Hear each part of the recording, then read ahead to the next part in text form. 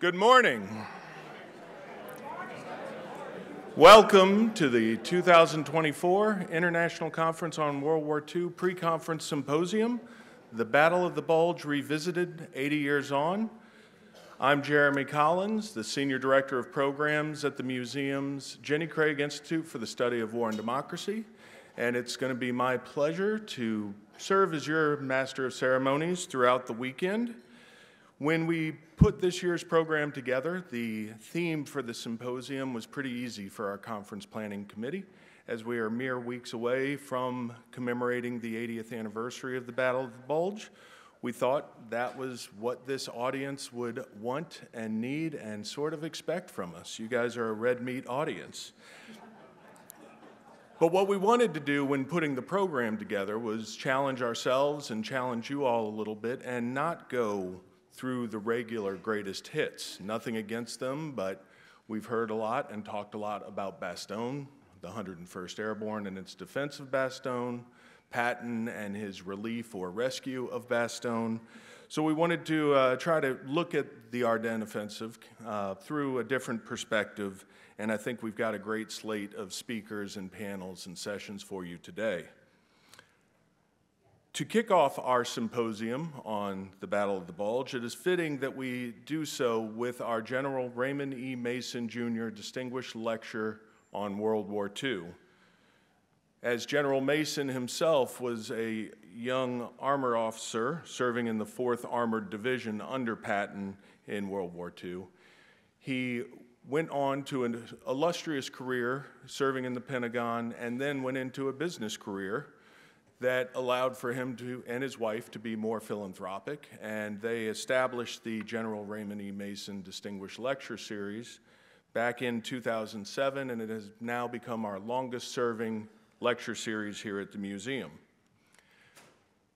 Our speaker, the Mason Distinguished Lecturer, is Anthony Tucker Jones.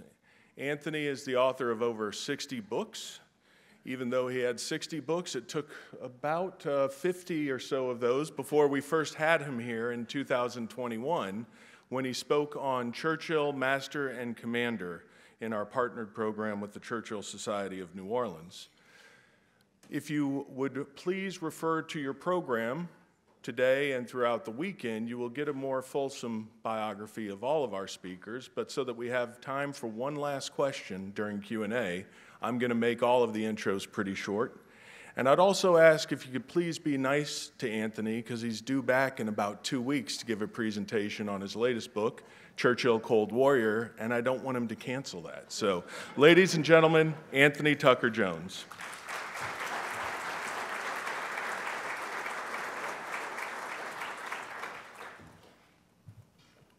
Good morning, everyone. Very nice to see a sea of expectant faces so early in the morning. Obviously, as Jeremy's just said, it's the 80th anniversary of the Battle of the Bulge, and quite a good time, I think, to reassess its impact on the Second World War.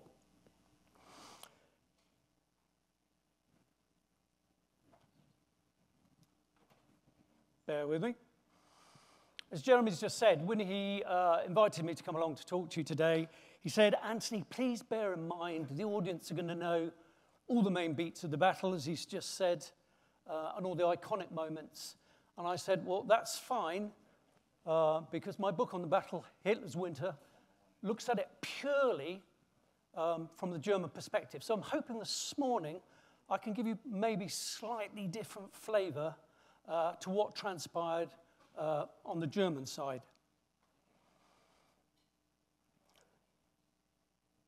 And this morning, we've got some great sessions looking at intelligence, acts of heroism, the air war, so Operation Baseplate, and also the neglected Allied northern counterattack, which, as I'm sure some of you are aware, proved to be quite controversial due to the politics between the Brits and Americans. So it'll be interesting to sit in on that session. But essentially, why Hitler's Winter? Well, in late 1944, there were 4 unrelated but sort of related battles fought on the Western Front. The first, obviously, the one you all know, the Battle of the Bulge. but also the lesser-known rocket and flying bomb offensive against the port of Antwerp, the air offensive, which I've just mentioned, against Allied forward air bases, and then finally, the German counteroffensive in the Alsace to the south.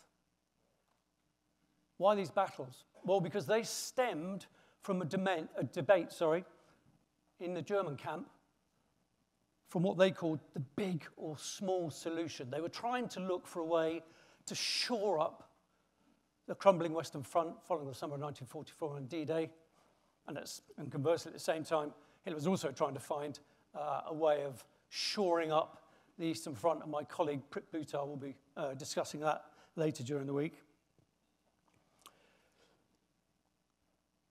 But did Operation Watch on the Rhine, as the Germans called it, or also Autumn Mist, rather odd name for an aggressive operation, but of course they called it Watch on the Rhine to fool the Allies into thinking it was some sort of defensive operation.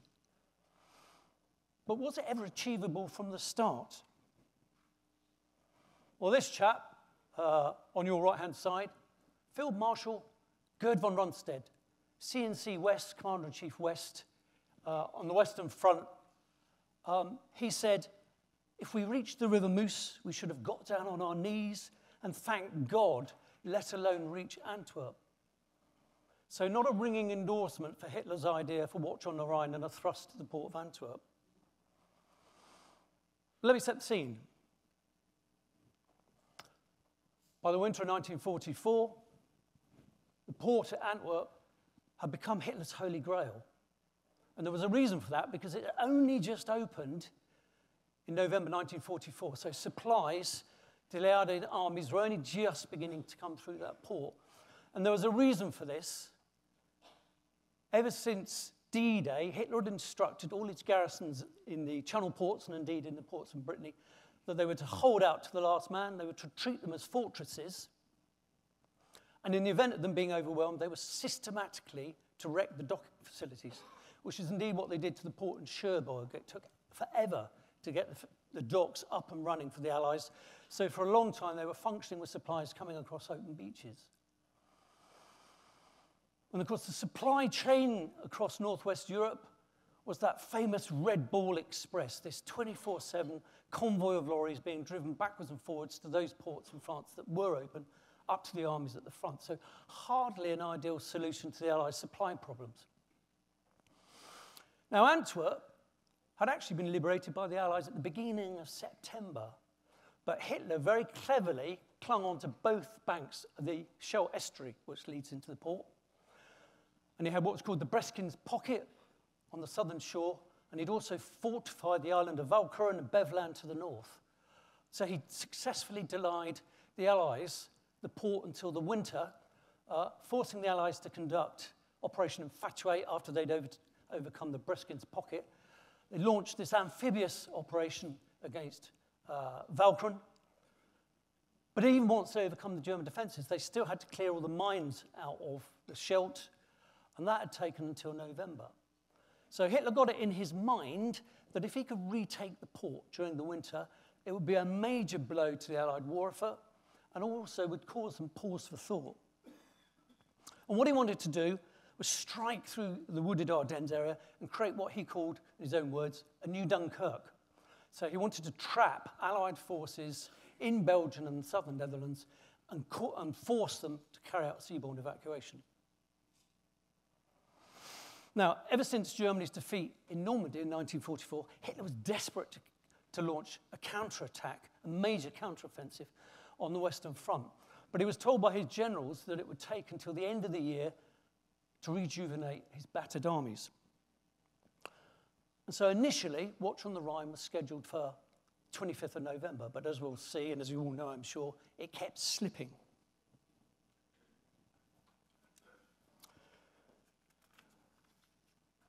Now, logical route, obviously, to get to Antwerp would be via the Netherlands.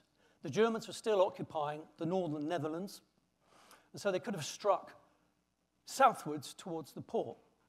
But the problem of the Netherlands, as us Brits had discovered with Operation Market Garden, the country's covered in canals, major rivers, and dikes. Famously, of course, you can see here the bridge at Nijmegen. So the southern Netherlands, indeed northern Netherlands, is not a good area for maneuver warfare. Furthermore, the German garrison forces in the northern Netherlands, where they were still holding out, consisted of 25th Army and parts of 15th Army. And both those formations were largely infantry formations. They lacked tanks, so they weren't going anywhere. So a strike south wasn't really feasible.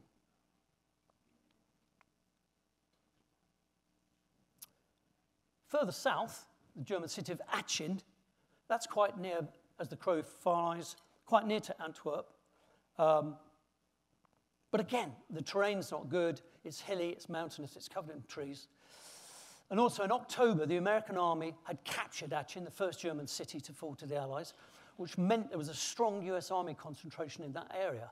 So again, not an ideal route to attack. Therefore, Hitler had got it into his head that south of Aachen, through the Eifel Mountains and into the Ardennes was his preferred route. And he envisaged a 3-week dash, which by anyone's reckoning is a pretty ambitious timetable. But why do it? Well, thanks to Albert Speer, Nazi Germany's armaments minister, Hitler's weapons factories pulled off an absolute miracle, and they had rejuvenated the German 5th Panzer Army, which had been badly mauled in Normandy, and also helped to create a new army, 6th Panzer Army, also variously known as 6th SS Panzer Army. We can discuss that later. So he created 2 new panzer armies with which to strike the Allies. Now, during 1944 and 43 and 44, Hitler had suffered major manpower losses in Tunisia, Russia, and France. Now, to make these good, Heinrich Himmler, the SS Reichsführer, Hitler's number 2, if you like, during the autumn and winter of 1944, he created these things called Volks divisions, or Volksgrenadier divisions, so People's Grenadier divisions. And he did this by scraping up the last of Germany's male manpower, by conscripting it, and also rounding up flotsam and jetsam from the Luftwaffe and the Navy, rounded up all ground personnel from those services. And he created around about 20 Volksgrenadier divisions, 12 of which would be available for the Ardennes Offensive. Crucially, they were about half the strength of a regular army division, but what they did was they tried to boost their firepower to give them more clout. So that partially solved the infantry problem. There would be infantry divisions, or Volksgrenadier divisions, to support the panzers. But Hitler was also going for a quality over quantity solution.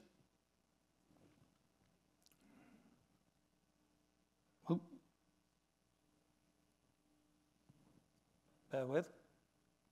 He was going for a quality over quantity solution. Now, I'm sure...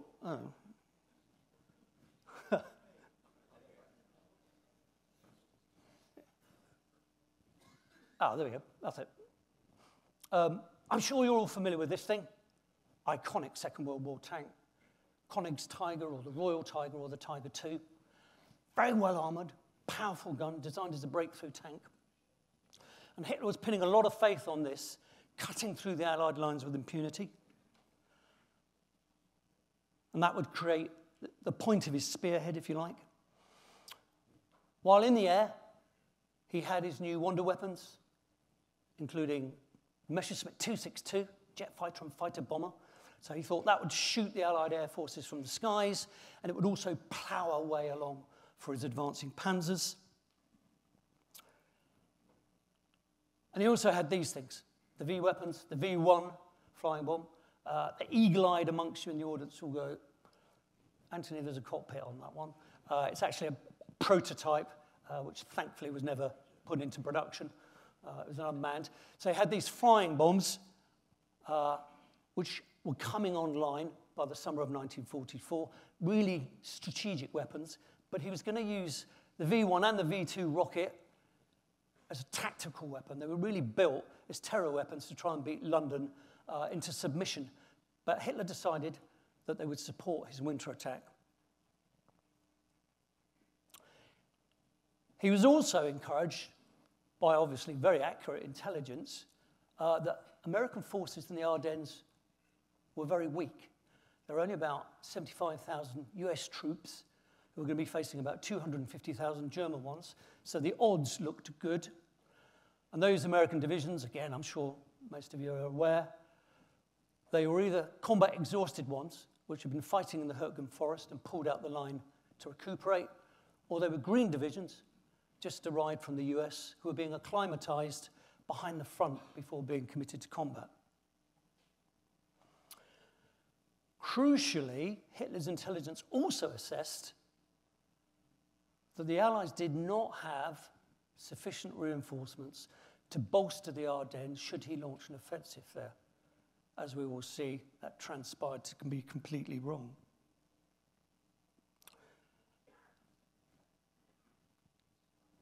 Now, geography also played a part in encouraging Hitler. Monschau on the German frontier is about 100 miles from Antwerp, so in military terms, pretty easily achievable. And what happened was, this chap, some of you may know who he is, Colonel Joachim Peiper, commander of 1st SS Panzer Regiment, the armoured element of 1st SS Panzer Division. He was summoned by General Kramer, Chief of Staff of this new 6th Panzer Army. And Kramer said to him, without asking him why he wanted to know this, Kramer said to him, how long would it take you to get a tank to cover 50 miles? Now, Peiper, always the good officer and a man to rise to a challenge, he went off that night, got a tank and its crew, and off he trundled. And he came back in the morning and he told Kramer, I covered it overnight on an open road with no resistance. So you can see why getting to the Meuse or Antwerp started to seem tantalizingly achievable.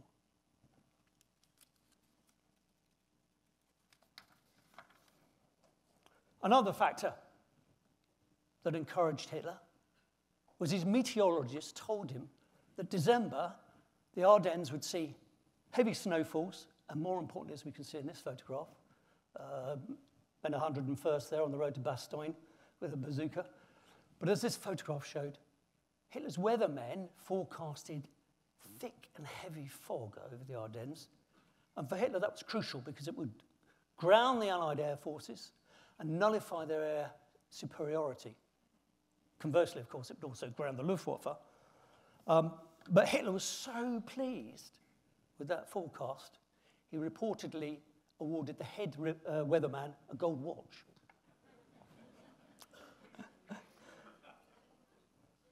Now, bearing in mind what I just said, Hitler had also got it into his head that the Luftwaffe would launch a Grand Slam air offensive and support the ground operation to deny the Allies use of their forward air bases. That obviously would, as I say, be subject to the weather.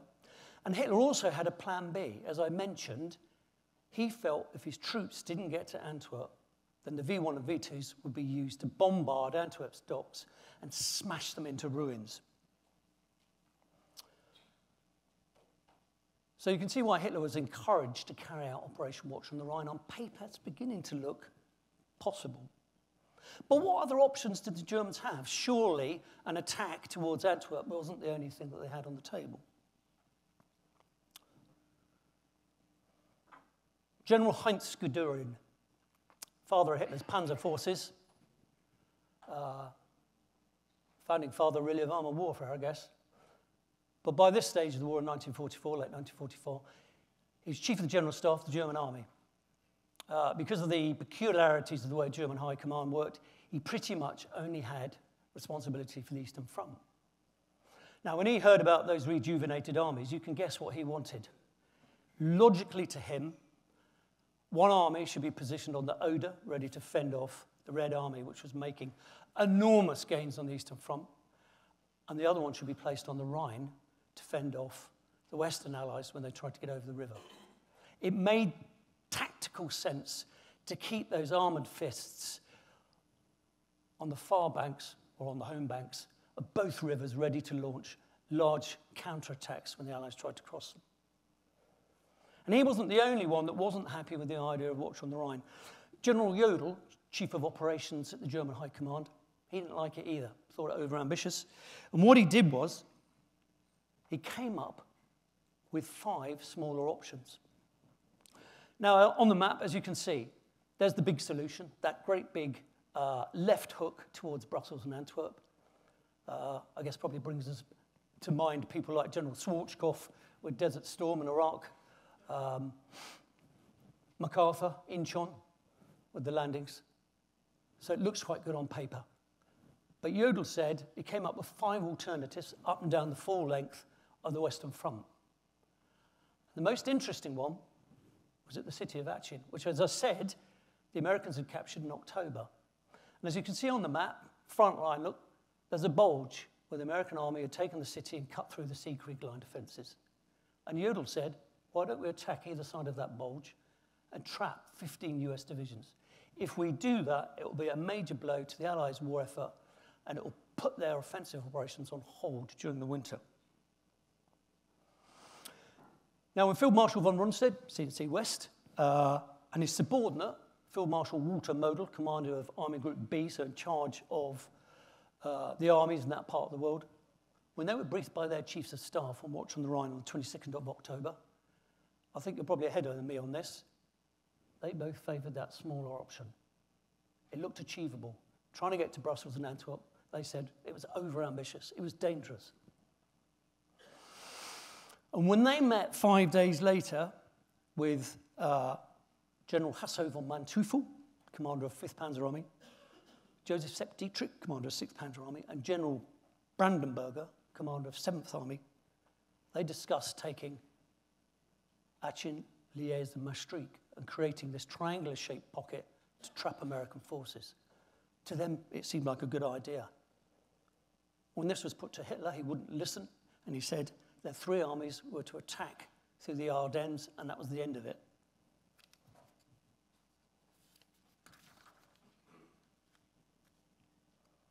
So what were the drawbacks? Well, I think some of you will be ahead of me again. There's just not enough time to plan a large-scale operation of this nature. It's too rushed. And it's best exemplified by this chap, Otto Skorzeny. Some of you might be familiar with him. SS colonel, in charge of Hitler's special operations, most notably famous for rescuing Mussolini from house arrest in 1943. He wasn't actually responsible, he just took all the credit, turned up. I mean, he was a real chancer. Turned up, got himself in the glider, or the light aircraft with Mussolini, and flew out of Italy with him, and turned up and took all the credit with Hitler. So, an archetype of a spin doctor. But more recently, in October 1944, he pulled off something called Operation Panzerfaust. He and some troops had turned up in Budapest and conducted a coup to stop the Hungarians defecting to the Soviet side. And when he turned up at Hitler's headquarters to brief him on the success of the operation, and obviously puffing up his own chest, Hitler said to him, I'm planning this massed operation. It's going to be a major blow against the Western Allies, and I've got a job for you, special operations job. I'm putting you in charge of a special brigade dubbed 150th Panzer Brigade, and it's going to masquerade as American troops, and it's going to cut a swathe through American lines, reach the River Moose, secure the bridges in advance of the Panzer assault. You're going to do that for me. And you've got till the beginning of December to get it ready. Skorzeny, understandably, was flabbergasted. Pointed out to Hitler, when Germany had captured the Belgian fort of Eben-en-Mal in 1940, that was a result of 6 months' meticulous planning. What Hitler wants has got to be done in 6 weeks. So a rush job. Furthermore, the emphasis was on 6th Panzer Army, on the northern shoulder of the attack. And Sepp Dietrich, by his own admission, was not up to the job. In fact, he didn't want the job. Ever since 20th of July 1944 and that famous bomb plot and the attempt to kill Hitler, Hitler didn't trust the army anymore. He was increasingly reliant on the forces of the Waffen-SS, the armed SS. The military arm of the SS, which had been created in parallel with the regular army. It quite often came to the rescue of the regular army, particularly on the Eastern Front. And increasingly, Hitler was putting his faith in the elite SS divisions. But despite temporary commands in Normandy, temporary army commands in Normandy, Dietrich was really only a competent corps commander. I have never trained to command an army, he grumbled when he was appointed commander of 6th Panzer Army. And likewise, Manteuffel, until recently, he'd only been a divisional commander. He'd been in charge of something called the Grossdeutschland Division, an elite armoured unit within the German army. And in the summer, he'd been promoted to General Panzertruppen and now found himself in charge of 5th Panzer Army. In theory, Dietrich's powerful 6th Panzer Army was strong enough to turn that northern shoulder in the area of Montchal and make a dash for Antwerp. But the problem the Germans had was General Brandenberger's army on that southern flank, on the southern shoulder. Not only was it not strong enough to make an advance, it was clearly not strong enough to fend off any American reinforcements being pushed north to threaten any German breakthrough.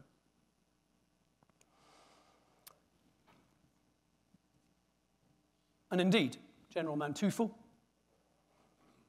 he was aware of this and he warned, part of the trouble was due to the way 7th Army had been reduced in strength. For its task was to block the roads running up from the south of Bastogne.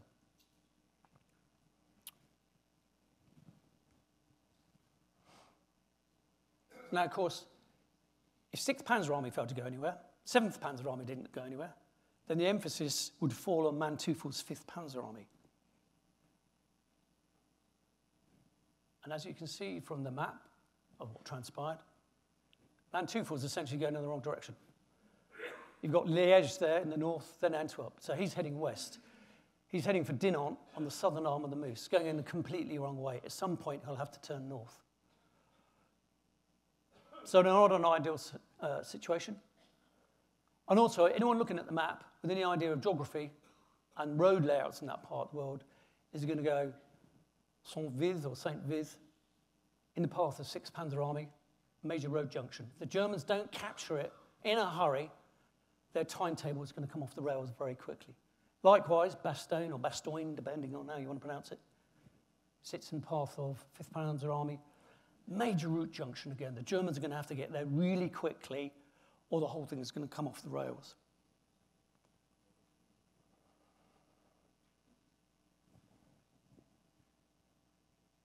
And in terms of planning, well, for example, 6 Panzer Army's corps commanders and divisional commanders, they were only notified of their objectives on the 10th of December.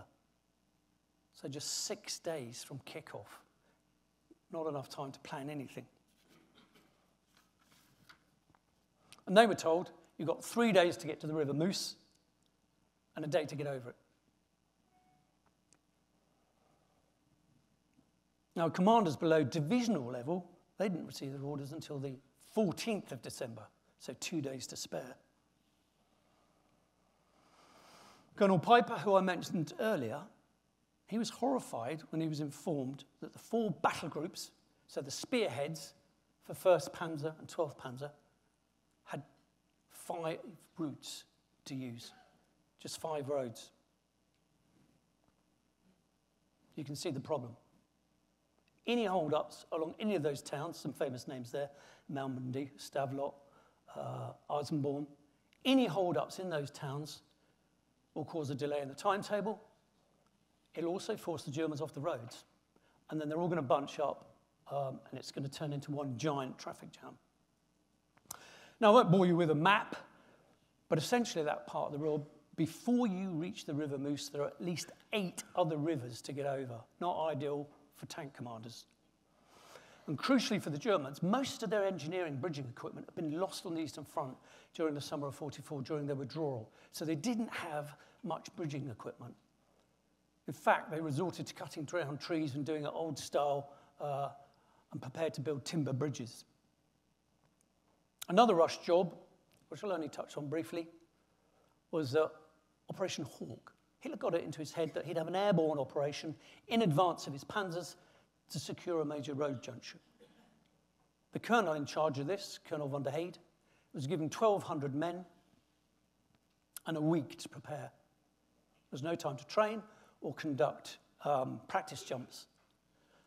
And as some of you may know, by this time in the war, German parachute divisions fought as infantry, so very, very few of them had actually had jump training. So you can appreciate why there was a growing lack of faith amongst the German High Command on the feasibility of Watch on the Rhine. Field Marshal Walter Model, he said, "This damn thing hasn't got a leg to stand on," and he felt it had less than 10% chance of success. So hardly a ringing endorsement before they've even started. Sepp Dietrich, well, as we know, he didn't want the job. Couldn't turn it down, really. Didn't want the job, didn't feel up to the job.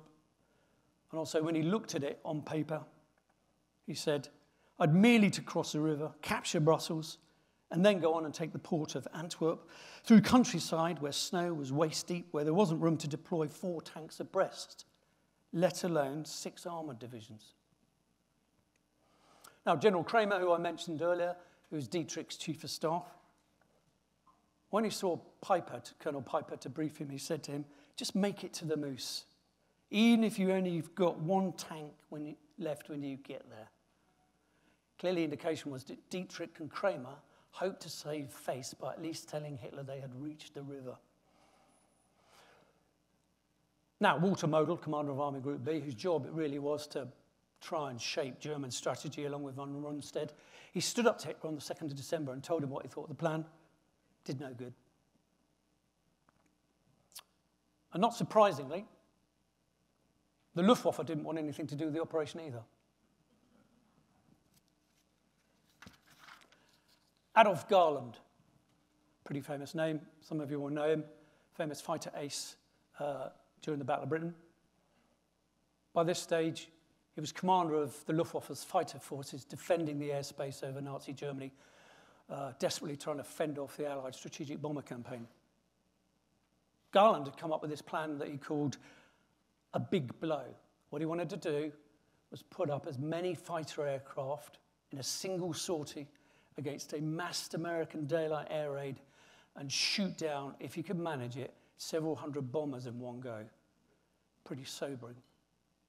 Because he felt if he did that, the Allies would have to pause their strategic bomber campaign, rethink their tactics, and that would give Germany's cities, and more importantly, Germany's armament factories, respite over the winter. Unfortunately for Garland, he was about to conduct a training exercise to see whether this would work in terms of coordinating all the fighter stations, all the fighter groups, when it turned into the real thing. And he had to put up as many fighters as he could to fend off a real attack. Upshot was they didn't shoot down many bombers. And when Hitler saw the figures, he said, "No, big blow, waste of time. It's not going to achieve anything. I want around 600 fighter aircraft available to support," you've guessed it, Watch on the Rhine.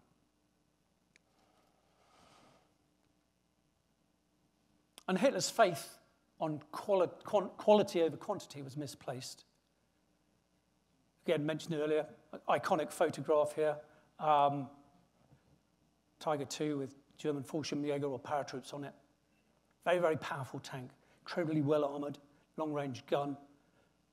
As I mentioned earlier, it was designed as a breakthrough tank, but it was designed for the Eastern Front, for the Russian steppe, where the open landscape will play to its strengths. Its long-range guns can kill Soviet tanks at its leisure. Its thick army will then let it roll through Soviet defenses. Good bit of kit. But you're all ahead of me because you can see from the photo the drawback. In the wooded Ardennes, that gun's no good because the gunner can't see any distance. The thing's going to be vulnerable to light anti-tank guns, and as it transpired, very, very brave bazooka teams creeping up on the things and shooting them close range. Furthermore, Germans always over-engineered things, but there was always a basic flaw in them. General Guderian, when he was in charge of development of Hitler's panzer forces, he said the engine of the tank is no less a weapon than the gun. Tiger II was 10 tons heavier, so 68 tons, 10 tons heavier than the Tiger I, and it had the same engine. So underpowered. And at 68 tons in the Ardennes, The roads aren't going to take it. And more importantly, beautiful part of the world, covered in lots of medieval bridges, really old stone bridges, and they're not going to take the weight of those tanks. So immediately, Tiger II becomes a liability.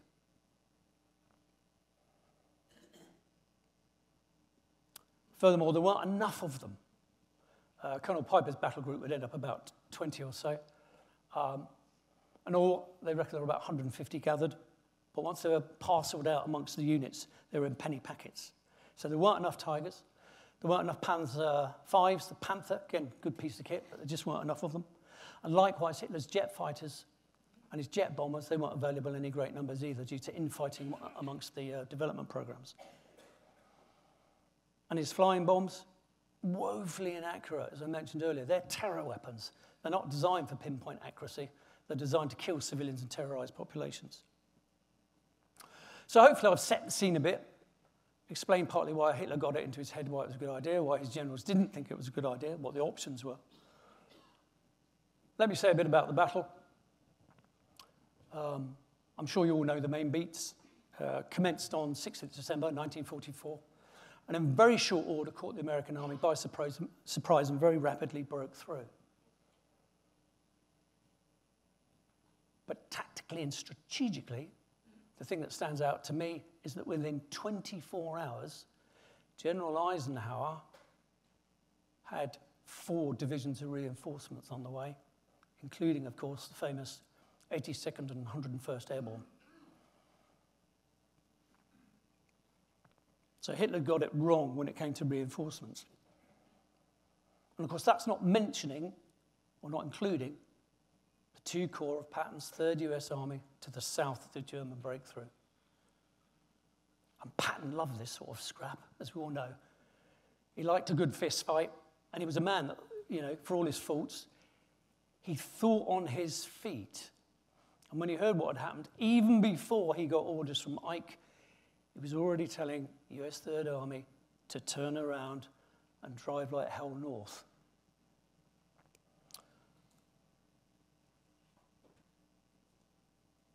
What happened to the Germans? Well, the SS battle groups initially successfully broke through, and then they struggled to make headway. Hold-ups and snarl-ups caused terrible traffic jams on the roads. Units became mixed up. Scorseni's Special Operations Brigade couldn't even get forward, so ended up having to fight as regular troops. Only his commando teams had any measure of success. Some of them actually reached the Moose and observed the bridges, but they were simply too weak to secure the bridges themselves. So after doing some reconnaissance work and reporting back their findings, they had to make their way back east. That parachute drop I mentioned, conducted at night, complete disaster. Paratroops were dropped everywhere, including Germany, behind their own lines. Those that did end up in the Ardennes, too few of them managed to regroup, and they ended up having to hide out in the forests till they were overrun.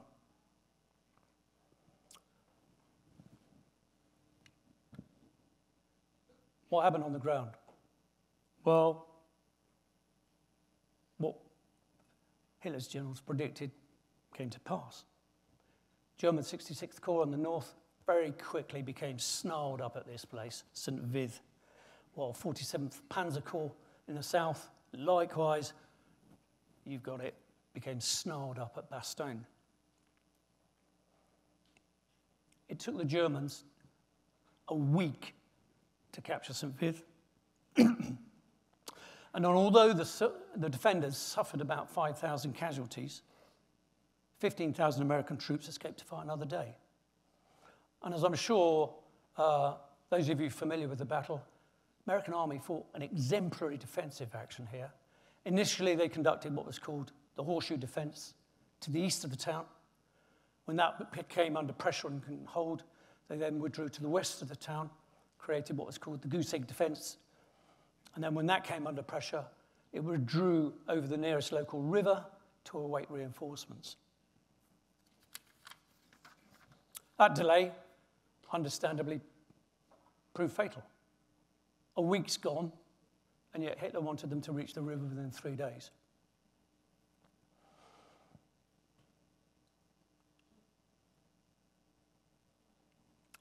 Within that week, Battle Group Piper ran out of food and ammunition. They suffered a miserable fate. They ended up trapped at L'Église, ended up having to abandon all their equipment eventually and working their way in very small groups back east towards German lines. Manteufel's tanks tantalizingly got to within 4 miles of Dinant on that southern arm of the Meuse. Again, too far south, really. But suffered the same fate. In particular, his 2nd Panzer Division got to Celles, where it ran out of fuel and ammo. And of course, it's that point, as we all famously know, the weather played a hand in things, and the skies cleared. And that let loose Allied fighter bombers to hound and harry all the Germans' exposed columns, which, of course, on a winter landscape in the snow, stuck out like sore thumbs. But the other thing, of course, that Hitler had underestimated was Allied airlift capacity. And within very short order, they managed to drop 1,000 tons of supplies into Bastogne, and the battered bastards, 101st, leading the defence, just in the nick of time, because their artillery reportedly was down to the last 10 rounds per gun, so they were only firing when they had to. Germans obviously didn't realise how very close they'd come to taking the place, but of course that airlift turned things around and saved the garrison, which, I should point out, had tied up elements of 4 German divisions, which were supposed to be heading west, but obviously were not going anywhere. And also, of course, by that stage, Patton was on the way, and as we say, the rest is history. But what about Operation Bodenplatte, or Baseplate, I mentioned earlier? That grand slam Luftwaffe air attack on the Allies' forward air bases. Well, that took place in the new year, so 2 weeks after the ground offensive started. No use whatsoever in taking the pressure off those German troops fighting in the Bulge. Now, Luftwaffe did a pretty good job, actually, under the circumstances, destroyed several hundred aircraft, but in the process lost several hundred of theirs. Obviously, this will be discussed later during the air war section of it. But for the Germans, they lost lots and lots of pilots. And what their young and largely inexperienced pilots did was they spent far too long over the target area shooting up aircraft on runways when they should have been shooting up barrack block buildings and accommodation in an effort to kill pilots. And also, they lingered around in the air too long to take part in dogfights, and as a consequence, suffered being shot down quite often as they limped home. Now, for the Allies, the loss of 200 aircraft or so, a bit of a nuisance, but Allied industrial muscle was such that it could replace those aircraft very, very quickly. Hitler couldn't. And crucially, as I say, most of the pilots survived to fight another day, whereas the Germans didn't.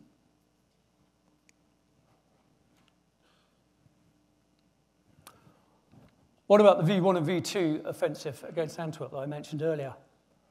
Pretty horrific photograph, I'm afraid, but it does bring home the horrors of war, and in fact, it's included in my book. Trouble with the V1 and V2, completely inaccurate. Killed hundreds of civilians and servicemen, failed to make any impact on the docks whatsoever. And likewise, what about the Alsace? That offensive to recapture the French city of Strasbourg, drive a wedge between the French and American armies, and hopefully throw back the Allies. Again, launched in the new year. Way too late to have any impact on the fighting in the Ardennes. And the French, understandably, said they were not going to conduct a tactical withdrawal from Strasbourg. It's a matter of national honor, which forced both the French and armies to fight where they stood, which they did. Germans didn't really have sufficient strength to make much headway, and the whole thing ran out of steam very quickly.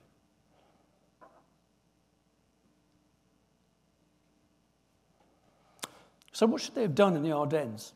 Well, if they were going to do it, they should have put the emphasis, I think, on that central portion, so 5th Panzer Army, because the roads are better there. If they'd made a tactical decision to grab Bastogne from the start, made that their goal, battle might have gone a little differently. Instead, all hopes were pinned on Sepp Dietrich and his SS Panzer divisions, to the extent that when he got snarled up on the northern shoulder and held up, he was reinforced, whereas when Manteuffel made that breakthrough in the center. He didn't get any reinforcements. So too much reliance was placed on the SS. And indeed, Field Marshal von Rundstedt, he later admitted the decision was a fundamental mistake that unbalanced the whole offensive. So Watch on the Rhine was flawed from the start. Planning was simply inadequate. It's too reliant on US forces in the Ardennes being a pushover. And it's American resistance in the Ardennes that gives me pause to smile, because the American army gave the Germans a taste of their own medicine. Again, as I'm sure a lot of you are aware, US troops put together all these task forces, ad hoc units, cooks, mechanics, clerks, signalers, anything they could lay their hands on to create combat groups to slow down the German advance while reinforcements are summoned. Germans better know those types of units as Kampfgruppen or battle groups, which they were a dab hand at doing, which they'd done in Normandy, they'd done in North Africa, they did on the Eastern Front. And the Americans turned the tables on them and did exactly the same thing to the Germans. And I agree with Guderian. Hitler would have been better off preserving his strength to hold the Rhine and the Oder, which very conveniently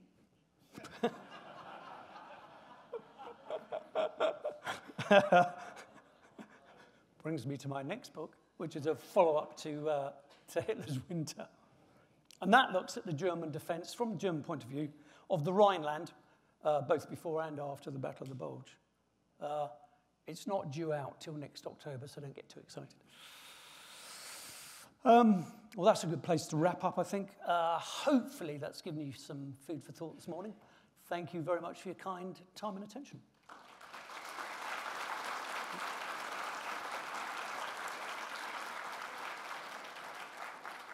Thank you, Anthony. Ladies and gentlemen, we know the drill. Raise your hand, and Connie Gentry and myself will bring the microphone to you. We'll ask that you stand up so that the speaker and the cameras can see you with your question. Anthony, the first question is going to be towards the back in the center aisle. In the Pacific Theater, the United States made a decision in their island hopping campaign to bypass islands, and I think in MacArthur's words, just to leave the unattacked islands to wither on the vine. Why couldn't we use the same strategy at Bastogne? The Germans used the same strategy, just bypass it completely and leave it to wither on the vine in the rear. Good question, very good question. They sort of tried that. They did half and half. So what they tended to do, as I said, it tied down 4 German divisions, but only elements. So some of those are also still pushing to the west. But the problem that the Germans had was if they left the garrison at Bastogne, obviously once the weather cleared, it would be resupplied, and it would be sitting there right in the middle of German supply lines.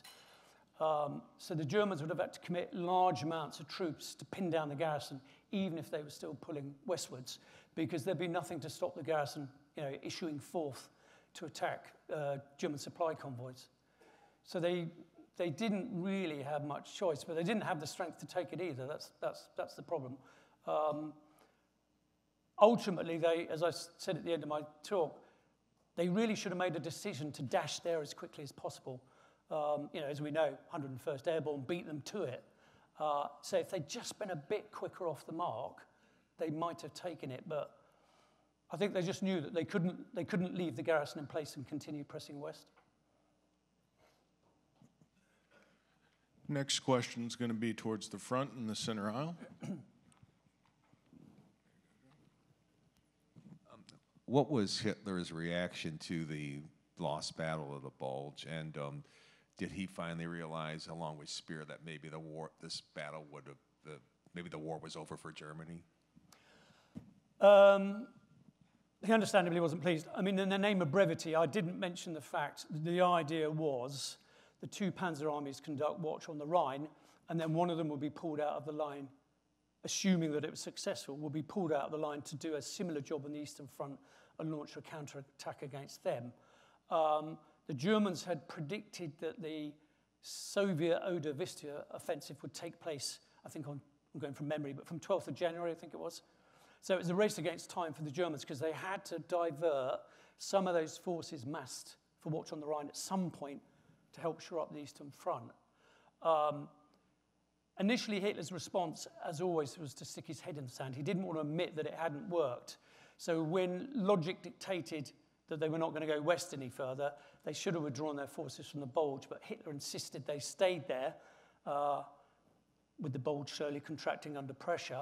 They stayed there until the end of January, so he didn't do himself any favors.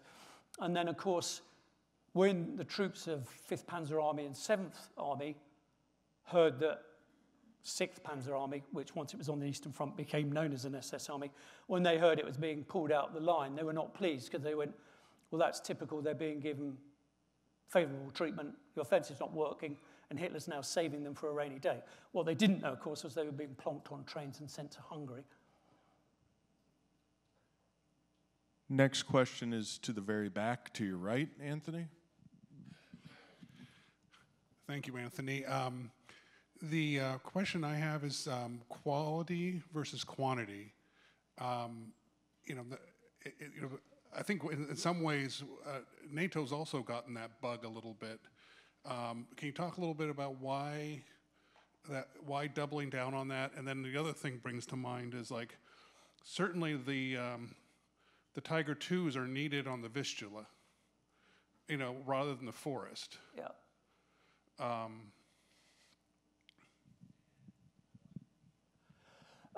Yeah, I mean, his reliance on technology was, I think, all part of this desperate scrabble to find a solution.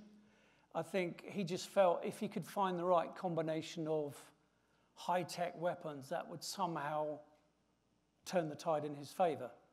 But the problem is, as I said earlier, most of it was, you know, German engineering par excellence, over-engineered, so they couldn't build it quick enough. So, and also what they tended to do was design equipment rather than being good all-rounders. They would design it to do a specific thing. So in the instance of the V weapons, well, they were basically going to replace the Luftwaffe and be used as terror weapons to bomb cities. So they weren't tactical weapons because they weren't accurate enough. And again, it was part of this sort of confusion that the Germans had on their manufacturing priorities. So Guderian had always resisted building assault guns, you know, which are turretless tanks, which are really defensive weapons because you can't traverse the gun much. So Guderian was opposed to that, but the army needed as many armored vehicles as quickly as possible. So Panzer III production switched to that instead. Likewise, the idea was that Panzer IV production will be switched to the Panther V, but retooling takes time, so you can't do that. So they had to keep the Panzer IV in production, which slowed down production of the Panther. You know, so they got themselves in this horrible knot, if you like, over what their priorities were. We've got a couple up in the front. Yep. We'll start to your right, Anthony.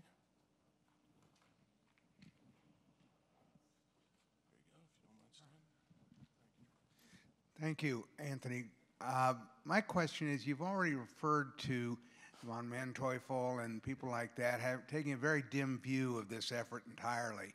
And I'm wondering about the psychological effect, whether that would have filtered down into the rank and file, where the enthusiasm, other than Piper and people like that, Yeah.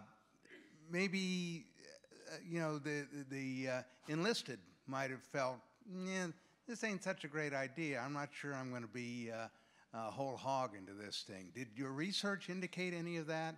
Yes, that's a very good point. Again, brevity, I didn't really dwell on it, but before the offensive started, morale amongst the rank and file was really high. Because as you can imagine, while they were massing all those forces in secret under the cover of the Ardennes forest, for the average German soldier, they're looking around going, this is like 1940. You know, there are all these divisions, all these troops, all these regenerated divisions, all this new armor. So initially, morale amongst rank and file was really, really good. It was only the upper echelons that are kind of appreciated, you know, that, to use an expression, they were biting off more than they can chew. So morale was really good at grassroots level.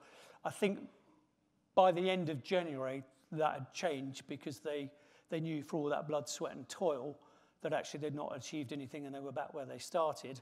And not only had they done that, of course, they'd expended a lot of manpower and a lot of that new equipment.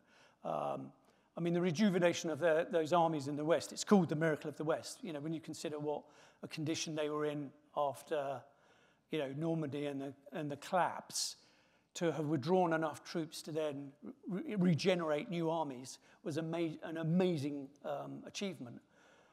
But to then squander them cannot have been good for German morale. And the German generals knew that. By the end of 44, they knew they were going to lose the war. It was just a question of how. And also, it's that sort of desperate clinging all the time to maybe some sort of negotiated peace could take place. But as we know, the hurdle to that was Hitler. You know, the Allies wanted an unconditional surrender, which put the German armed forces in that position, honor bound that they were. Their loyalty was to the Führer. So there was no wriggle room for them, if you like, to get out of the war. So they had to keep on fighting. So the real question at the end of the war is, you know, as I discussed with the options, is how could they put off the inevitable? And of course, what they did was, with Watch on the Rhine, they actually speeded up the inevitable by wasting so much of all that stuff that they'd rebuilt. I'm going to go over here. Steve, I'll get you later, bud. Last question is in the front to your left. Hi. I've always wondered, like, by now it's 1944, where is Germany getting all the material to make the tanks? Like, where is this coming from? Fabulous question, really is. I mean, I don't know what everyone's view is on the strategic bomber campaign, but clearly it wasn't working if Hitler could regenerate his armies at the end of 1944. What Nazi Germany had done is it stockpiled a huge amount of resources. Its ability to replenish them was contracting because, of course, a lot of the occupied territories where they got it from, you know, such as oil from Hungary, they were losing. So actually what Germany was its fate it was facing was running out of those raw materials. So by 1944, early 45, Albert Speer, the Nazi armaments minister, he pretty well knew that within months the factories would grind to a halt, not because they'd been bombed into oblivion, but because they simply did not have the raw materials to carry on manufacturing. So in a way, I don't know what people's views are on Albert Speer, but he was quite a remarkable man in what he achieved with those factories, because Hitler, almost right until the end, bizarrely insisted on not putting Germany on a total war footing. You know, although the entire nation has harnessed the war effort, he refused to sort of declare a national war effort. So what Speer did was quite remarkable, particularly as, apart from the slave labor that, of course, Germany had imported into those factories, Speer was constantly fighting a rearguard battle to stop his German workers being conscripted into units such as the Volksgrenadier divisions. But, sorry, that's a long-winded answer to your question, but essentially Nazi Germany had up to that point a pretty good, initially access, as the occupied territories were overrun, a good stockpile. But that was coming to an end. They'd nearly used most of it up. And likewise with fuel. They were desperately short of fuel. One of the good things that the Allied strategic bomber campaign did was it kept on pounding Germany's synthetic oil factories, you know, where they turn coal into oil. They kept bombing those, and that was having a detrimental effect. So it got to the point where, you know, the Luftwaffe was running out of fuel. It got to the bizarre point where it was moving aircraft using horses on the runways because they didn't have the petrol for the towing tractors. So in that respect, so again, raw materials and oil they were running out of. Ladies and gentlemen, let's give a round of applause for Anthony Tucker-Jones. Anthony, thank you for the wonderful overview. It set us up, I think, pretty well for the following sessions. Anthony will be outside at the book signing station. Please go out and buy all the books, and you know the deal on that. We ship them for free after a certain number of purchases. But we will recommence at 9:30 sharp for our next session on intelligence in the Ardennes. Thank you.